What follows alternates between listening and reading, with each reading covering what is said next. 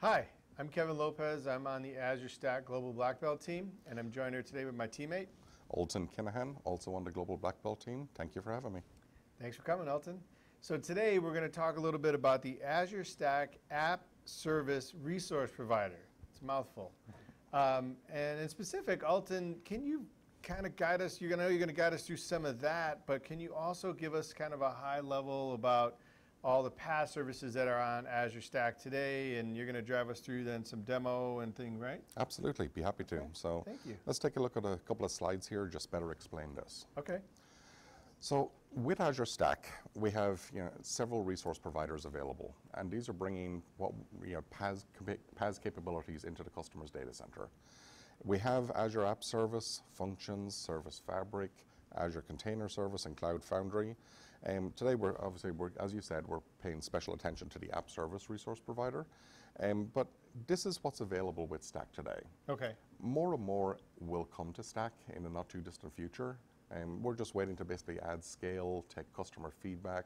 Product group is listening very closely to all the customers' feedback around exactly what services are they requiring.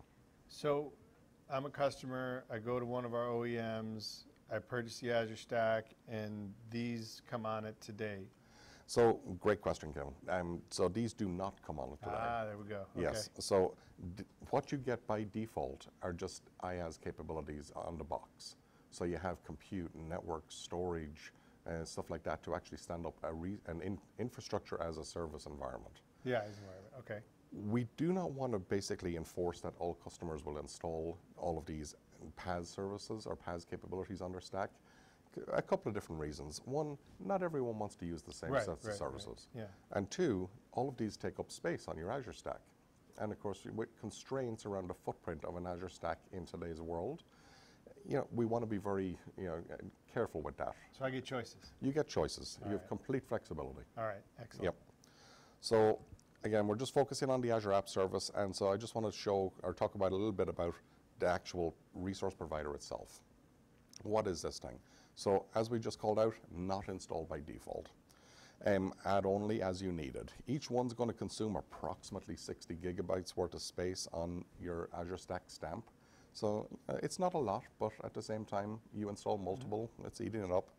They all require Windows Server core images, and then there's separate installation procedures and requirements for each one of these. Some are easier, some are more difficult, but we have it all very well documented up on the Azure website as well.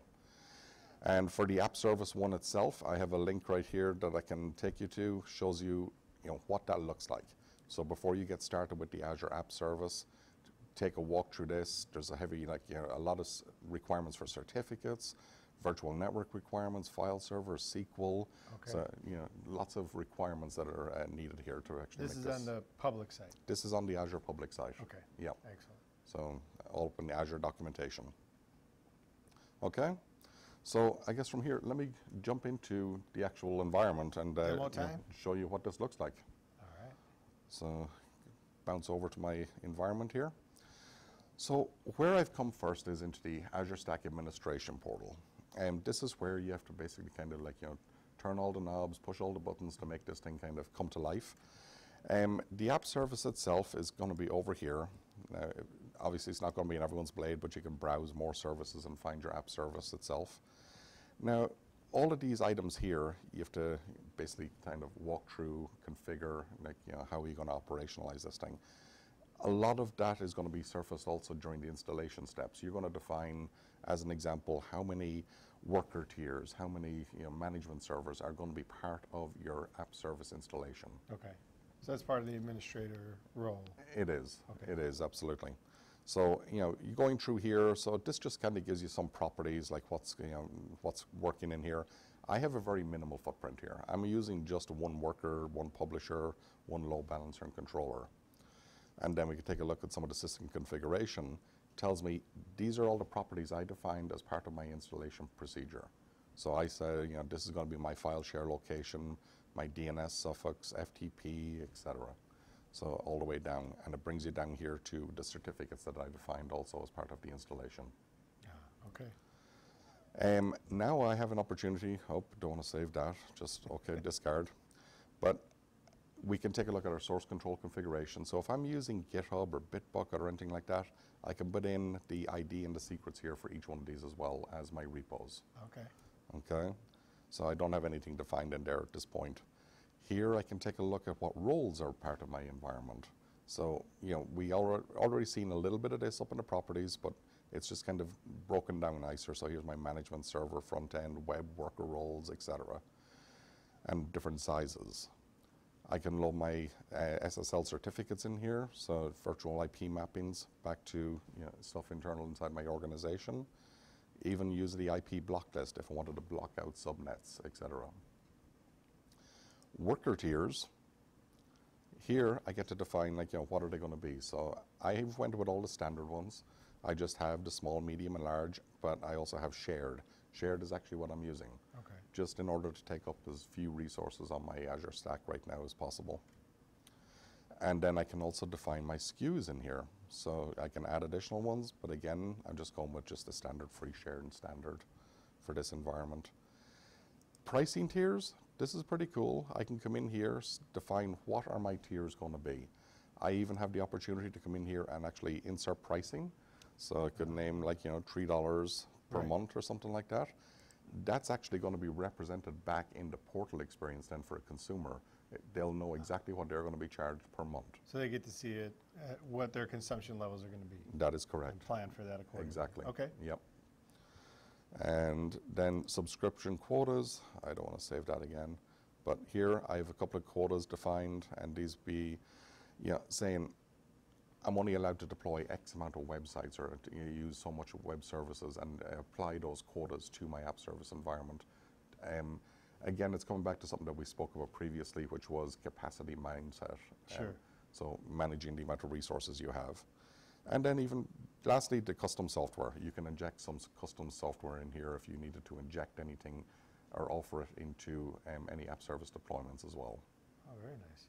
So when I'm like a managed service provider, I'm going to be planning all these things out for my tenants, or even if I'm just an administrator for a customer, then I need to know kind of what my people are looking for so that I can make sure that I'm matching their needs and then be able to do some bill back and things of that nature. Absolutely. Okay. So a lot of customers that come to us want to talk about show back, charge back, and stuff like that as well. Right. Some organizations can do it, some can't. So it kind of fits all portfolios right there. Okay. Okay. Wonderful. So now that we have this environment up and running, there's a couple of different ways we can approach using this, of course. We can come into the Azure Stack portal. Over here, you can see this is the tenant, right? This is the tenant. Okay. Yep, exactly.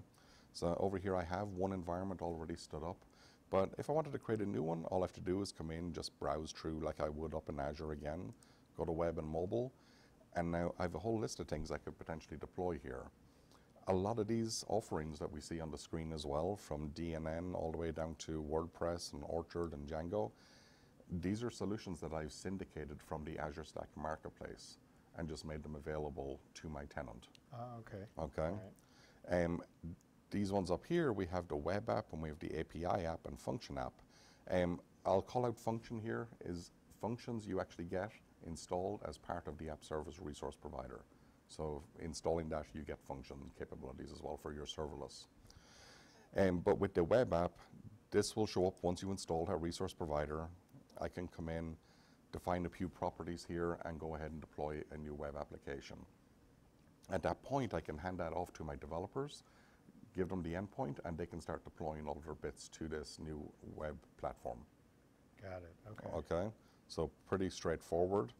I won't create one here. I'll show you what that looks like in another blade in a second. But if we come back up and just take a look at the one I have already provisioned, it's very straightforward and simplistic, but yet there's a lot of additional settings in here that need to be kind of reviewed. Right away, coming into the web app, we can see we have our URL right here. It's going to tell me what plan, our pricing plan it's part of. Okay. Here is some of my FTP information and so more, and then my subscription ID and all that kind of other stuff that you would normally see. Bunch of things we can work through here, like deployment credentials, define new deployment credentials, so push your information up to the web app. Deployment slots, we can come in, we can actually create new slots I cannot do it in this one because I'm using the shared plan. If I was using one of the premium ones, I'd be able to define my deployment slots right here. Okay.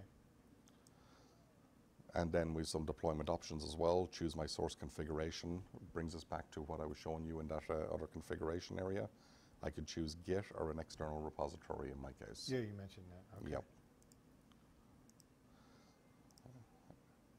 And then coming back over some application settings, authentication, backups, a lot of really cool stuff in here. And then you even get down to, scale up and scale out capabilities. So here's back to our pricing tiers. I'm part of that shared plan. If I had the other ones enabled, I don't have the web and workers deployed, but I could choose, some of the larger ones. Okay. Yeah, Okay. absolutely. And at that point, I have that scale up capability. And then the scale out functionality here as well. If I have more instances, just, go with my slider bar. How many instances do I want? That could be dangerous. Yep. And then you come all the way down, just app service plans, the development tools themselves. So lots and lots of things in here for the administrators and users to actually configure and make this thing really sweet. Okay, so you would say, go review the documentation. Absolutely. First and foremost, because you want to get a good understanding of it. Maybe walk through this session again to kind of, get you some insight into it. And that goes from both sides. So from the tenant as well as from the administrator, right? So the administrator's got to know how to set it up, but then the tenant also is going to need some help to make sure that they know what to do, and kind of plan for it. Absolutely. Okay. Yep, very good point. Yep. So we can now also take a look at Visual Studio for this as well. Okay. How to actually deploy into a web app platform. One example is coming up, or actually I should show you this first, where I've already authenticated here, so I went into my account manager. I can browse down to my Azure Stack subscription, and here is my web app that I actually am using. But what if we wanted to build a new one as well? We can come in, just create brand new website as an example. I'm just going to choose like a .NET empty website. Do I want to save that? No, we'll just get rid of that and just go with a brand new solution here.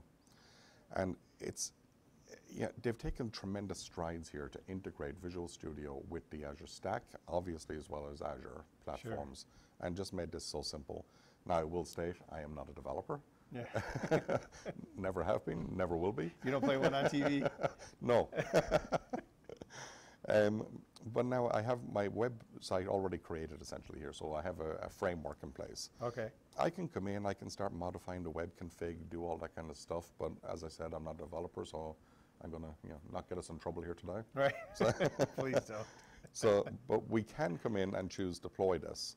So if we want to go ahead and publish this web app, we can choose right onto the Azure App Service right here. It's going to go and reconcile all my information back from my Azure Stack environment. So it looks and seen my general subscription right away. I can change this into the ASIC MTC subscription, but I'm going to keep it in our general one for this purpose. View, we want to do it into a resource group and search, but I want to create a brand new one here. So we'll create like, my web app 2 or something like that. So let's just call this, website Chicago as an example. Into general, I want to create a new resource group right here. Just name it Chicago also, right there. And it's going to be part of this app service plan. So we can go ahead, create this website Chicago. Momentarily, we're going to have a brand new website that we'll be able to give to our developer, and he can immediately start deploying his bits. Wow, that's pretty straightforward. Yeah, remarkably. Yeah, I like it. And so everything's staged for us now, it's ready, and all we got to do is publish. And here, this will be our URL as soon as this is finished. Okay, all right. And off it goes and does its job. It's pretty straightforward. Yeah. So as you can see, it's a very easy platform to kind of adopt and get going with. Oh, look at that. Now, there we are, up and running already. Yeah, so nice. And there's our brand new URL. So as I was saying, just very easy to get up and running. Just little to no maintenance, I would say, required. Right. It is, as a fully managed service, essentially, that we're giving you on top of Azure Stack. And just by updating your system, you're always ensured that you're going to be getting the latest bits and pieces from us as well from a maintenance standpoint. So it's quite an easy service to adopt. But plan. Absolutely. Plan Okay. ahead. Plan All right. ahead. Excellent. Yep. Anything else you want to show? No, that's pretty much it, Kevin. Okay. Yeah, I think we're Well, thank you, and thanks for joining us for the Azure Stack App Service Resource Provider session. Again, still a mouthful even after the end of it. Thanks, Alton. Thank you Appreciate very your much, time Kevin. today, Yep. and see you on the next one. Thank you all.